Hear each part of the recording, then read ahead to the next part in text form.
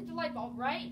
Well, he didn't. He was a complete utter nincompoop. He did not invent the light bulb. He sort of did, but he did not invent the filament. You want to know who invented the filament? An African American. And also a guy in Europe invented a light bulb, except his patent took longer to go through, so that's why everyone thinks Thomas Edison invented the light bulb, but Nikola Tesla, who used to work for Edison, invented a way better light bulb, and he also powered it with alternating current, which is way better than DC current, which is completely unsafe, and you can only go like 50 miles before they have to like boost the thing or whatever.